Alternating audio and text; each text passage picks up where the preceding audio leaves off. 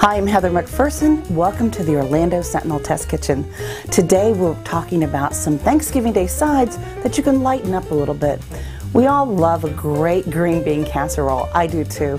But maybe we're trying to just lighten up some of the calories at the table, make things a little fresher.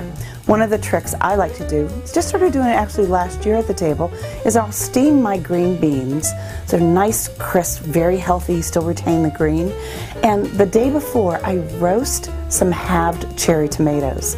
Just drizzle them with a little olive oil, a little salt and pepper.